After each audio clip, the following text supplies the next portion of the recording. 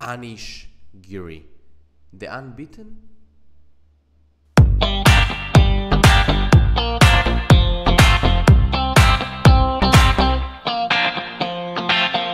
Hello everyone and welcome back. So today I will show you one game that I played against one of the best chess players in history, grandmaster Anish Giri from the Netherlands. And before I will show you the moves and the game, I really want to tell you some story about Anish Giri. You know, his peak rating was 2798 in October 2015. So it's unbelievable. His peak rating, you know, it was number 3 in the world only 8 years ago. So he was 5 times the Dutch champion. And also, you know, he became grandmaster at age of 14 and 7 months. It's just amazing. You know, to comparison between me and him, it's just can't be, right? He's much more stronger than me. He became grandmaster in 14 years and I was like, I think 18 or 19 maybe, I'm not sure. So it just, you know, amazing, one of the best players in history. But I had the chance to play against him and now I will show you the game. This game was played, let's see how much time ago. So wow, 4 years ago. Wow, cannot believe it. So I played against him with the black pieces and let's see the game. So d4, d5, c4, c6. As you already know from my YouTube channel, I'm playing the Slav defense and I really like it. So let's learn about it. Knight f3, knight f6, e3, and now black has some options. a6 maybe, e6, bishop f5 like I played, maybe g6. So in this game I played the move bishop f5. Also I really like to play e6 here because after knight c3 you're playing the move knight b2 d7, and this is the same Slav defense with some around bishop d3, takes, b5, bishop d3, bishop d6, after e4, e5, and you're playing like bishop b7, a6, c5. This is your point here, the plan. But it's very tactic opening and it's very nice to see. I must tell you guys that I upload, I think, one video about the Slav defense that I showed there, a very interesting game with the black pieces, so you can just learn and improve your skills in Slav defense.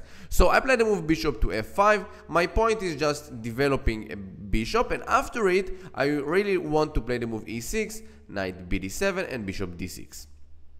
So he played the move knight c3. Of course, everything here is a theory. e6, knight h4. The point is that the bishop is under attack here, and white will really like to have the two bishops. So bishop e4 I'm playing, f3, and bishop g6. For example, after knight takes e4, it's not so good for white because I will take with d takes e4, and this knight on h4 is really feels bad, right? g5 is, oh sorry, g5 is a threat, and you know, this knight will be not so good here. g3, for example, the best move because knight will come to g2, but bishop b4 check, bishop d2, just take, and c5, knight c6, and you know, black is totally fine here, I think just better. So after bishop e4, f3, of course, this is the theory and Anish Giri know it very well. Bishop g6, bishop d2, another very strong move, and the point is that white, you know, just developing a piece, maybe want to play the move queen b3, maybe knight takes g6, h takes, and queen c2 with long castle. So it's also one of the ideas for white. I'm playing the move queen c7. It's very important here to understand that we don't want to develop this knight before we understand if c takes d5 will happen in the game. For example, after queen c7, if c takes d5, I think the best move here is to take with c, and knight c6 will be the next move.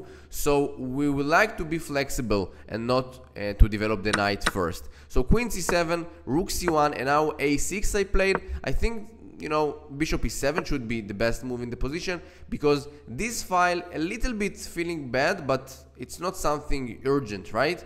So white is not threatening something very strong. So just bishop e7, developing a bishop and also trying to understand what white wants to do.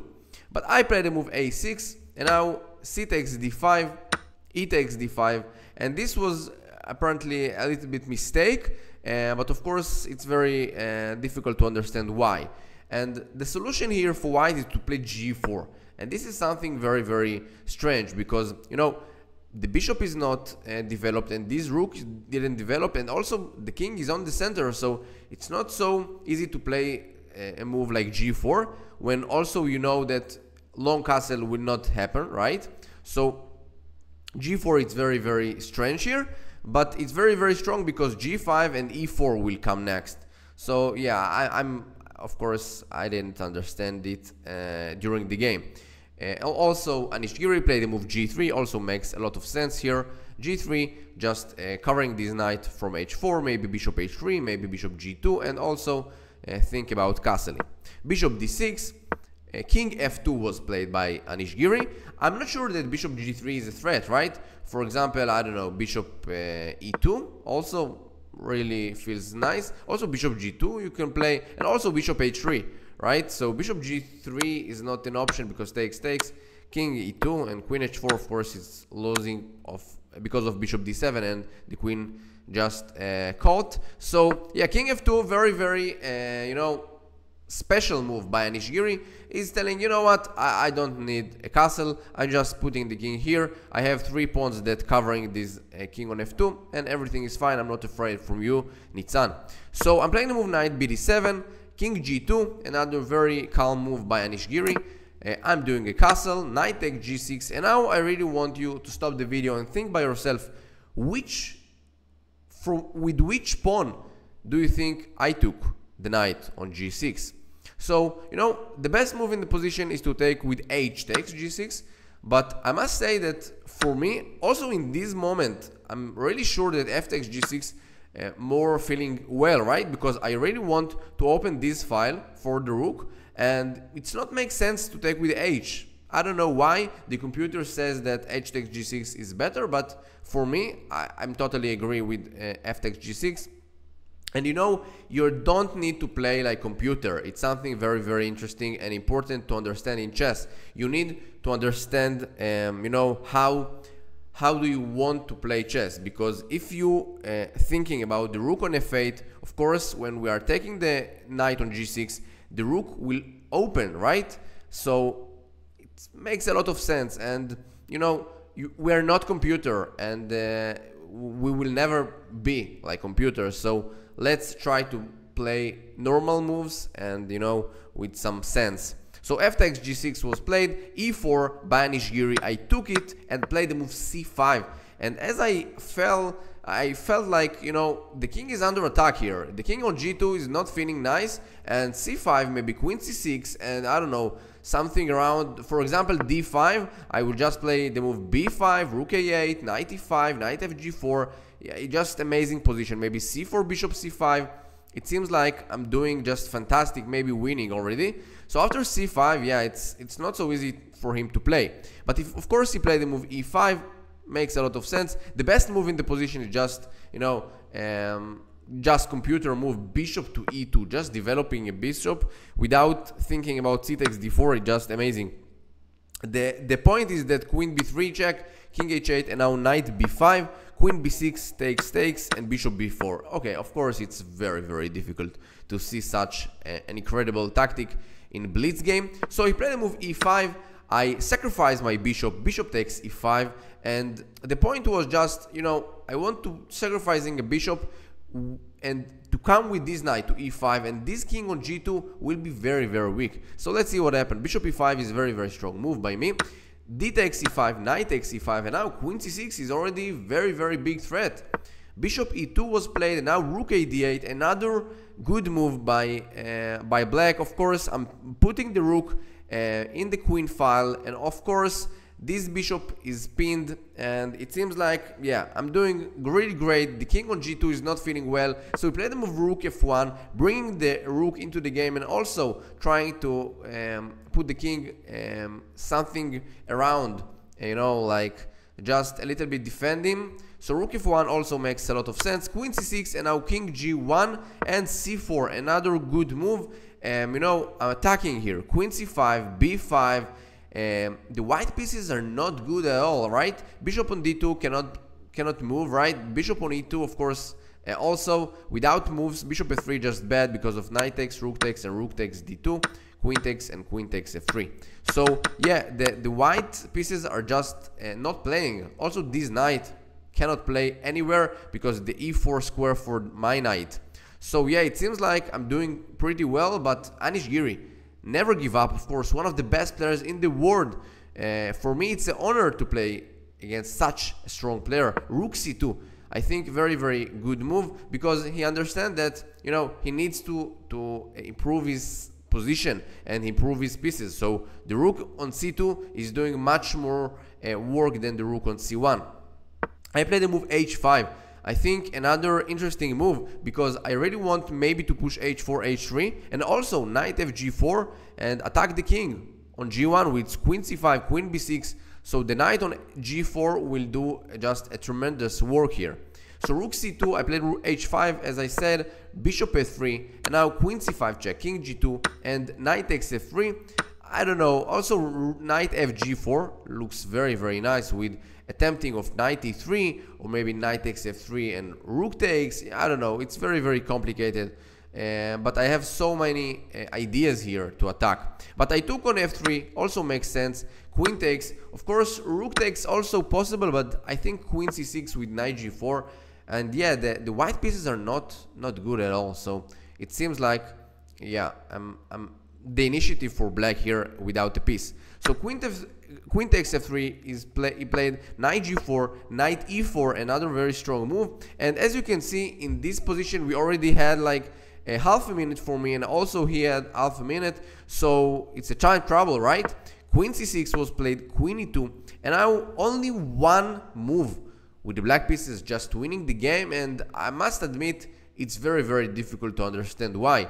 And the move is just a calm move, quiet move, b5, improving my pawn, also defending the c4 pawn, and it seems like white doesn't have moves to play. Rook takes f8, just rook takes with rook f2 check. It's very, very difficult for him. Bishop f4, just g5, bishop takes rook f2, and yeah, it's just game over. Queen takes, knight takes, king takes, queen takes e4, and black is winning. So yeah, in this position after queen e2, if I play the move b5, it seems like black is just winning in a spot, because h3 for example, just knight f6, and yeah, rook f8, the next move after rook e1, of course, rook f8, the knight is under attack and black just winning the game. So yeah, the point was that after knight f6 here, just, I don't know, queen c4, just, yeah, takes, and yeah, everything is great, takes, rook takes, just rook takes c4, and if king takes, just bishop b4 check,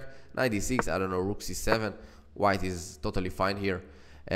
So yeah, queen e2, I didn't play the move b5, I took the rook on f1, king takes, now b5 I played, and now rook c1 was played by Anish Giri, h3 was much stronger, and I'm not sure what happened here, because yeah, maybe now I felt like my initiative is not so strong at all, because the knight is not here anymore, and yeah, the queen is good, but the rook on d8 is also fine.